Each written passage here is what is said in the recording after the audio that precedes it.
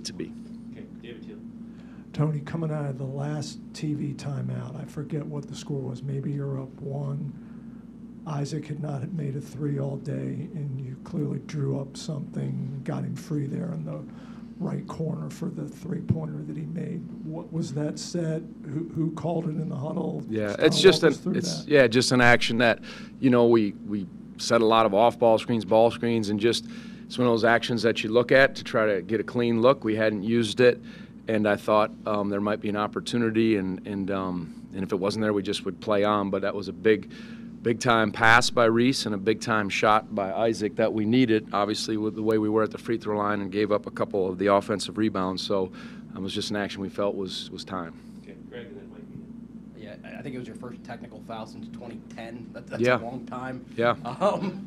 What was said, and I guess what was your biggest point of contention? I thought Hildreth had traveled on the play. I thought he had carried it and kind of traveled, and I said, call the bleeping foul. And he heard me, and I asked him, I said, why'd you call T? He said, because you cussed at me. And I said, all right, I guess I deserve that. But if every time a coach in our league is dropping a cuss word, there'd be a lot of technicals. So, but I shouldn't have said that. I really shouldn't have. That was classless on my part. It was just the heat of the moment because it was a big possession. I thought we were guarding, and I thought he had traveled. I watched the tape. I might be wrong. And, again, I shouldn't have said that the way I said it to him, but it just it came out. So, he had heard that, and that's why he said he gave me a T.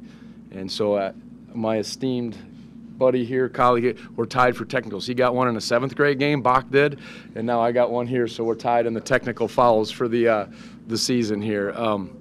He might have more than one this year, though. He only has one. So, but I really felt bad about it, but because I was like, points were at a premium, and that was 2 points. And last time I did that, that was my first year. We ended up losing that game, and I didn't want us to, although had we made the free throws, it would have been a little different. But, yeah, it's just one of those bang-bang plays, and it was a physical game. And, again, what was said was said, and shouldn't have done it. And, again, we move on. Tony, I know it's hard to immediately look ahead, but you guys play Tech on Monday. You've already matched up with them once. They're another team that can spread the floor and get going from 3. So how important was the step you took defensively, and how important will that be against Tech? Be obviously at a premium. It'll be a very intense atmosphere. I mean, this is you just have to do that. You can't. The rest of our schedule, it's been good all year, but these teams are tough. Anything on the road, and the opponents we're playing, you got to be right defensively. If you're not, we can't just. We did at Florida State. We kind of won a little more with our offense. And hopefully there'll be some of those games, but we got to keep bringing that defensive and make them earn. If they're hitting a tough shot, so be it, but making them earn. Tony, I know you guys are a lot different of a team than you were when you played them a month ago, but what was the difference against Hunter Salas? He controlled the game in Winston and today. Well, there was I thought Reese had a heck of a game, and we matched him up. So you had to have some good individual slides defensively today, but there also was team. I thought Ryan defensively was terrific with some of his blocked shots. He had 7. Oh my gosh, blocking shots, grabbing some key rebounds for us, and then the other guys. I actually thought Andrew Rohde guarded well, and Blake gave us a big lift, and Isaac. So it was there, but particularly against Salas. Is that how you pronounce his last name? Okay. We tried to make him earn because he's such a prolific scorer, and he did torch us last time we were there. Tony, you still have 5 games left in the conference, but how much was this, for want of another phrase, a must-win for you? Yeah, I mean, every game's important. We've tried to, again, I know the narrative on the ACC, and I hope there's enough common sense by the selection committee when it all comes down, when they get behind closed doors and they're talking and saying, all right, let's look at this. Let's look at leagues. Let's look at the quality of the teams and how they're playing. That it won't matter. But right now it's just like the loudest voice. It's kind of, gets heard. But I hope common sense. That's their job on the committee. Look at the quality of the team. Yes, you can look at metrics, but don't be fooled. There is an eye test. There's a quality test.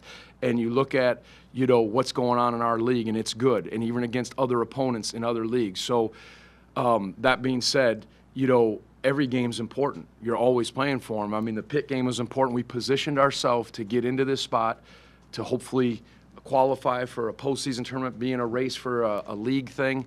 And our job is to fight like crazy to not disqualify ourselves for that. And all we can do is lock into that qualitative process and not get caught up. We got to win this, we got to win that. But you better play at a high level. And all the games left are that. But common sense should prevail when it comes to the selection committee. Okay, time for 3 more. Jeff, President, Jerry. Would you have envisioned when Reese was in his first year that he would grow into the kind of player who at times could put the team on his back offensively and make plays the way he did today and has done so often? You know, his pass, a lot of things he did well, but his pass, we ran another action, and he saw that pass. He almost threw over Blake where Ryan tried to get the tip. But this was he tested, he saw, where it was. I hope people, when it's all said and done, look at him and say, man, how much he's improved. This, to me, is important for his development in his future. He's having to do things and get stretched because of the spot he's in, and we need him, and his game is improving in all areas. And I think it's significant. And again, it's the process. The guy in his first year played a lot, and he's just gotten better and better, and now he has to do more things and stretch himself. So those who have eyes, let him see. And I think he's, when the time's right, he's going to make someone pretty happy. Yeah, Tony, just looking at, there's a possession in the second half when Hunter Salas got switched off Reese to Ryan Dunn, and just kind of, what is that communication like between them? And just not, obviously they're great athletes, but how they see the game defensively. Yeah, I mean, I think, those are 2 of our most experienced players. Of course, Reese is, and then, we talk about that with Isaac and Ryan, but, so much of defense it's about heart and hustle, but it is about anticipation, communication, and being continuous. And, at times we stop and we pause, and it's no good. You can't do that. And so I thought Ryan was active tonight. I thought he was, for the most part, he made that young man work, Hinson, for Pitt to hit some tough shots. But I thought he even had an extra level of readiness, and he knew we needed help. And then, again, Reese and him, their communication was good. But it's about being continuous and anticipation. Those are hard things, but you got to do it. Okay, we'll squeeze in 2 more. Jerry and then. Blake was a huge stick back there that gave you the lead. Just how important is it going forward with him down the stretch? Yeah, I mean, almost piggybacking how I answered, he is continuous. He's quick-footed. He's getting more comfortable, and you need his length and his quickness. And, they had 2 bigger guys playing, or, Carr, obviously, Efton Reed, and then when they brought in Marsh. So, but I thought Blake was helping us out, and he made a couple. I thought he had one he could have dunked. He shot the floater, but his baskets were timely and important. And, again, 4 offensive rebounds. Those things all matter. And so I thought he did a nice job. Coach, you mentioned physicality a couple of times. Hildreth and Carr really struggled today. How much was your physicality a part in their struggle?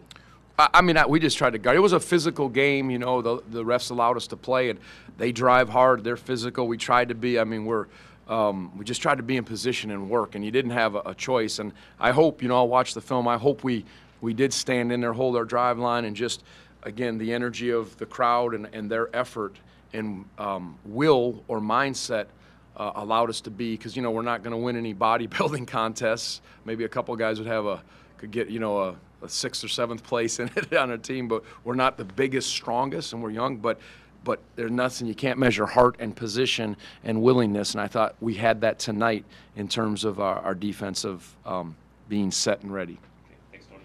Well, Coach Forbes next, and then we'll have Blake.